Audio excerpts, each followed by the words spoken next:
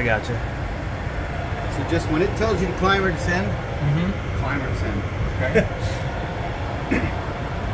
From a pilot's perspective, it's actually going to put a green bar over there on the vertical speed indicator, and it's going to tell us how much to climb or descend. Okay. And as a pilot, we train our pilots, turn the flight directors off and follow that guidance. And if ATC says climb and this thing says descend, you ignore ATC and you descend, because that aircraft is getting the opposite of what we are.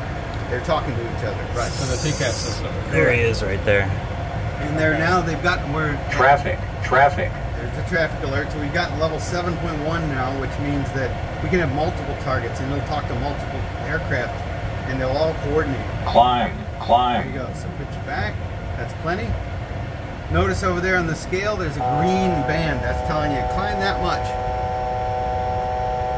That's the altitude alerter saying get off your altitude. There you go. Level off. So now pitch down. And that vertical speed scale is telling you where you should be putting your vertical speed.